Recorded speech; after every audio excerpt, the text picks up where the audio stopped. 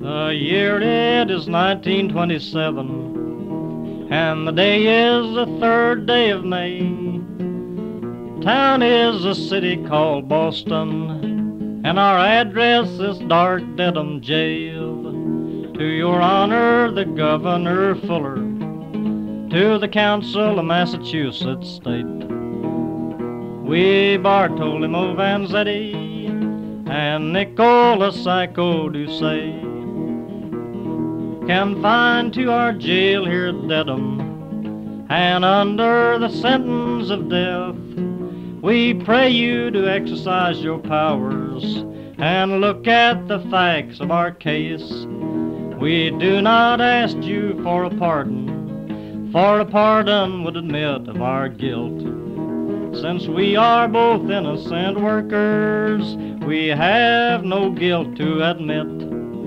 We are both born by parents in Italy, can't speak English too well. Our friends of labor are writing these words back of the bars in our cell. Our friends say if we speak too plain, sir, we may turn your feelings away, widen these canyons between us, but we risk our life to talk plain. We think, sir, that each human being is in close touch with all of mankind. Think, sir, that each human being knows right from the wrong in his mind.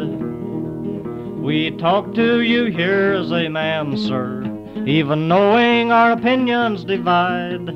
We didn't kill the guards at South Braintree, nor dream of such a terrible crime. We call your eye to this fact, sir. We work with our hand and our brain. These robberies and killings were done, sir, by professional bandit men. Psycho has been a good cutter. Miss Psycho their money has saved. I, Vanzetti, I could have saved money, but I gave it as fast as received. I'm a dreamer, a speaker, and a writer. I fight on the working folks' side. Psycho is Boston's fastest shoe trimmer, and he talks to the husbands and wives. We hunted your land and we found it, hoped we'd find freedom of mind. Built up your land, this land of the free, and this is what we come to find. If we was the killers, good governor, we'd not be so dumb and so blind to pass out our handbills and make worker speeches out here by the scene of the crime. Those 15,000s of dollars the lawyers and judge said we took, do we, sir, dress up like a two gentlemen with that much in our pocketbook? Our names on the long list of radicals of the federal government, sir. They said that we needed watching as we peddled our literature. Judge Thayer's mind is made up, sir. When we walked into the court, well, he called us anarchistic bastards, said lots of other things worse.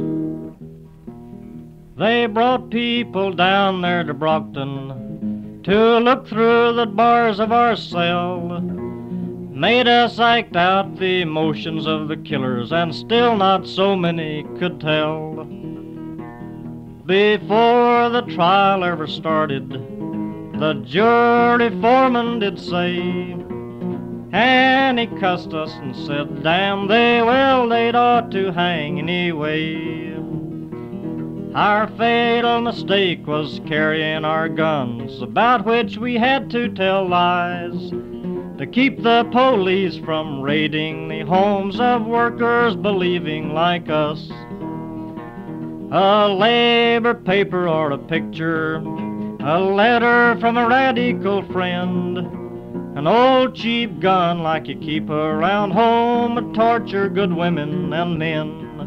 We all feared deporting and whipping, torments to make us confess. The place where the workers are meeting, the house, your name and address. Well, the officers said we feared something, which they called a consciousness of guilt. We was afraid of wrecking more homes and seeing more workers' blood spilt.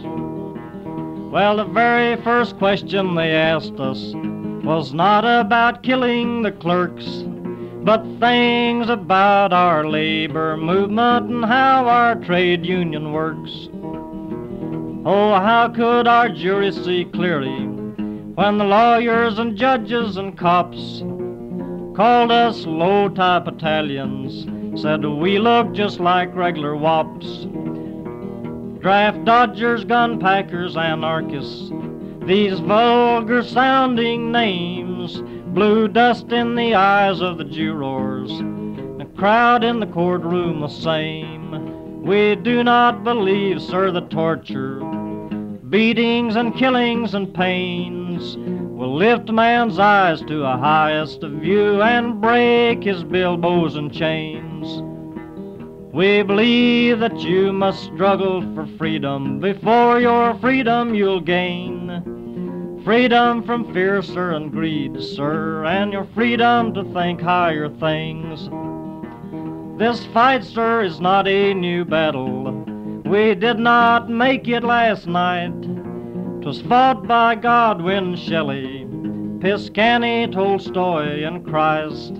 It's bigger than the atoms and the sands of the desert, planets that roll in the sky. Till workers get rid of their robbers, well, it's worser to live than to die. Your Excellency, we're not asking pardon, but asking to be set free, with liberty and pride, sir, and honor, and a pardon we will not receive. A pardon you give unto criminals who've broken the laws of the land. We don't ask you for pardon, sir, because we are innocent men. Well, if you shake your head no, dear Governor, course our doom it is sealed. We hold up our heads like two sons of men, 7 years in these cells of steel. We walk down this corridor to death, sir, like workers have walked it before, but we'll work in our working class struggle if we live 1,000 lives more.